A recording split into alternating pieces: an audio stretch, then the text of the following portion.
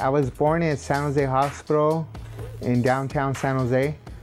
I was raised in a low-income family. My childhood was happy because I got to do majority of what I wanted. I always wanted to be a Navy SEAL. And then my other dream was to be like a rap artist. I went to Hacienda Science Magnet in elementary school, and we had a music program, and I was always in musicals and in plays and everything, and we sung and danced. And so I was very interested in music, R&B, rap, hip hop. When I was 19 years old, I was writing music for a friend of mine. And he says, you know, if you keep writing music and work on your delivery, you can be somebody one day.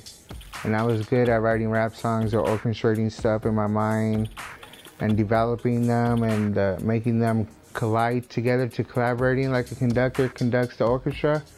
Music is power.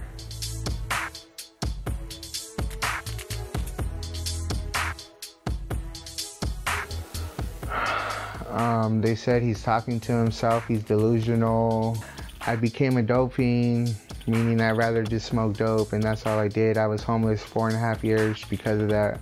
I was diagnosed schizophrenic paranoia in Santa Clara County Main Jail, but my schizophrenic paranoia derives from being organic, meaning drug and alcohol induced. And while being diagnosed with schizophrenic paranoia, I ended up having cancer. After the chemo and radiation therapy treatment in 2004, I really broke down and started crying because I matured a whole lot. You know, it was like at 21 years old, you're going through chemo and radiation treatment. It's crazy.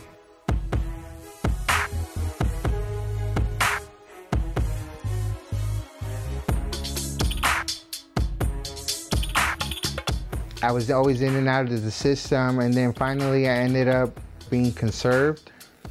When I got conserved, they took me to Crestwood Manor, and I was in a lockdown facility, and I was literally like almost a vegetable. That's the only word I could say, because I was really lost.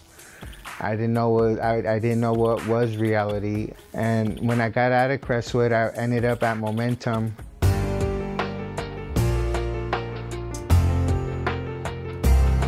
A lot of the managers now and administrators part of Momentum, they remember this. They like talking about that I ran like about a 45 people group. I didn't know what was going on with me until I just decided to get focused on what I needed to do. But I didn't get focused on what I needed to do until I went into a lockdown facility.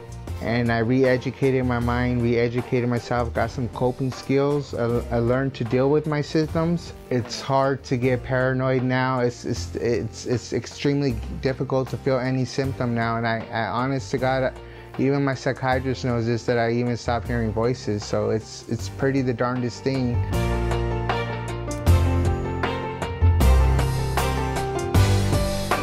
I found the Lord at 6 years old.